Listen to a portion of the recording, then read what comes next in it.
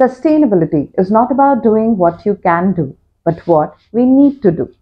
It is not about meeting one or a few goals, but reaching a complete set of goals to assure a future for coming generations and global sustainable development for all. Hi, my name is Dr. Shruti Sharma, and today I'm going to simplify GRI 2021 for you. Global Reporting Initiative, known as GRI, has played an important role during the last 25 years. GRI stands out as a true pioneer of the sustainable business movement. Its work, standards, and multi-stakeholderism have become a global reference point for where business is and where it needs to be.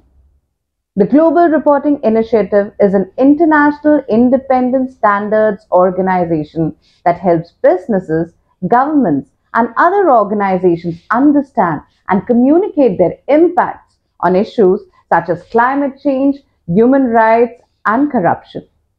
Since its first draft guidelines were published in March 1999, GRI's voluntary sustainability reporting framework has been adopted by multinational organizations, government, small and medium-sized enterprises, NGOs, and industry groups.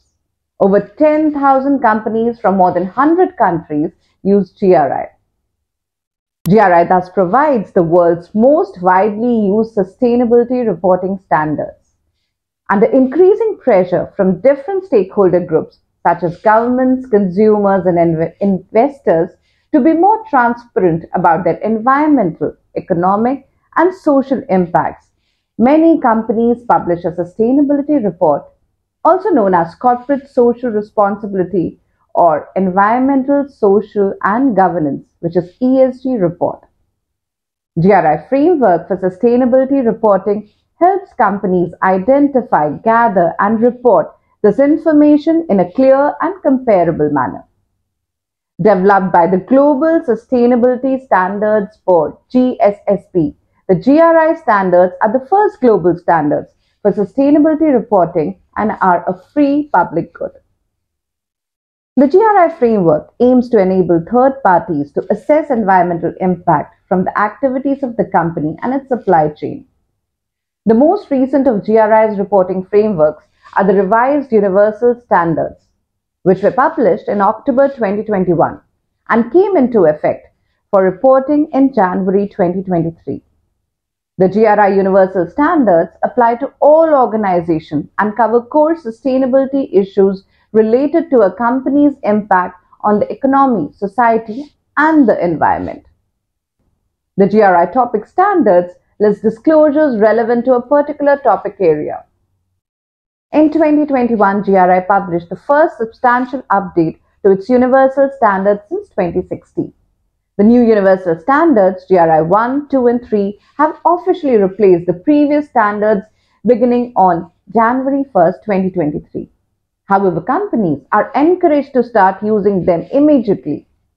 They contain significant changes regarding the reporting requirements and procedures. These new disclosures require that companies report on several aspects of their company value chain and governance, as well as their materiality process, including assessment of actual and potential impacts, stakeholder engagement, and prioritization of topics, and a description of how the defined material topics are managed. GRI 2021 update replaces the former GRI 101, 102, and GRI 103 with the new foundation GRI 1, General Disclosures GRI 2, and Material Topic Disclosures GRI 3. GRI 1, which is Foundation 2021, explains the purpose of GRI reporting and key concepts. It lists down the reporting principles and other specific requirements to report in accordance with the reference to GRI standards. GRI 2, the General Disclosures. The section contains information that an organization must disclose so as to give an insight into the profile and scale of the organization while providing the context of the organization's impact. Information about the organization's reporting practices and details of governance and policies is also endorsed in this section. GRI 3.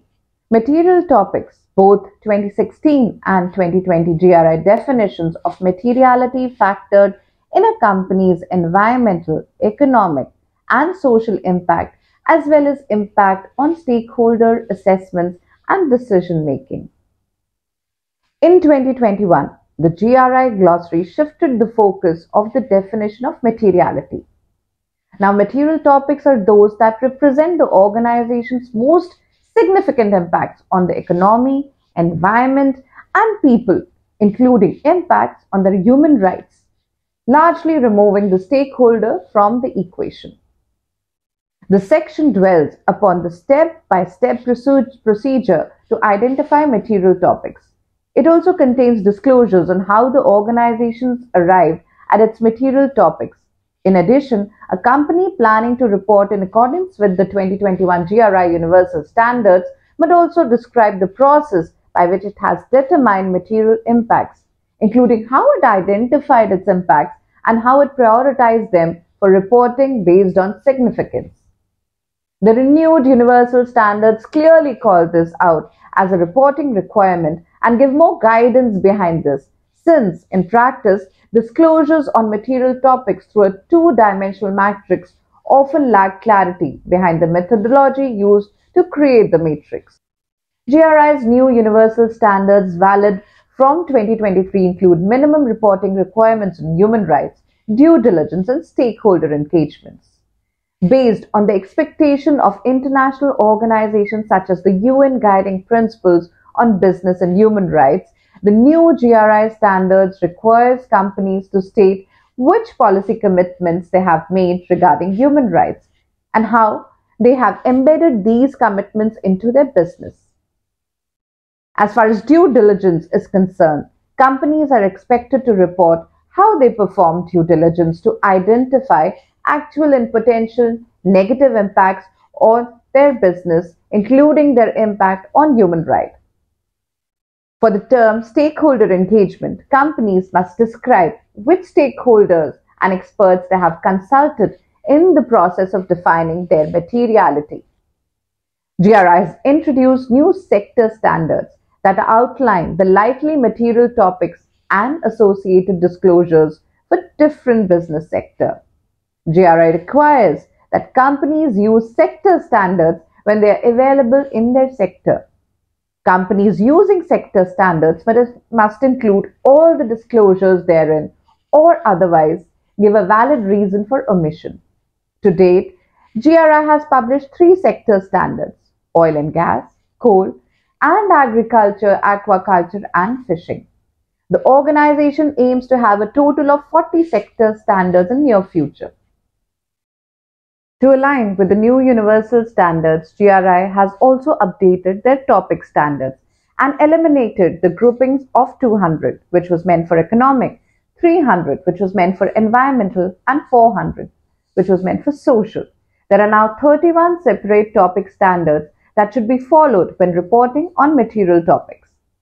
Companies are required to report all disclosures from the relevant topic standards related to the impacts they have defined in the materiality process. Disclosures can be omitted with an explanation. Now, in place of the previous core and comprehensive reporting options, which allowed companies to report at 2 different levels of adherence to the standards, the new GRI now simply allows either in accordance with or with reference to the standards. Reporting with the reference to the standards requires including a GRI index and GRI statement of use in the report and informing GRI that a report has been published. This option is chosen if company is not able to comply with all the 9 GRI reporting requirements, which include determining material topics, reporting disclosures for each topic, and providing reasons for omission. Reporting in accordance with the standards is more rigorous and provides a higher degree of credibility. It requires companies to follow all 9 reporting requirements. Now the requirements are: Requirement 1, apply the reporting principles. Requirement 2, report the disclosures in GRI 2, General Disclosures 2021. Requirement 3, determine material topics. Requirement 4, report the disclosures in GRI 3, Material Topics 2021. Requirement 5, report disclosures from the GRI topic standards for each material topic. Requirement 6, provide reasons for omission for disclosures and requirements that the organizations cannot comply with. Requirement 7, publish a GRI content index. Requirement 8, provide a statement of use. And Requirement 9, notify GRI. Companies wishing to be in compliance with GRI in future must be aware of the new requirements which come into effect from 2023. In particular, it makes sense for companies to start thinking about the due diligence process regarding their business impacts, including on human rights and their process for assessing material topics, including their engagement with stakeholders. In conclusion, the Global Reporting Initiative (GRI) is an invaluable tool for organizations committed to sustainable business practices. The GRI 2021 framework simplifies reporting while increasing relevance and alignment with global standards. By embracing GRI and incorporating sustainability into their DNA, businesses can not only succeed in the present, but also contribute to a more sustainable future for all. Thank you.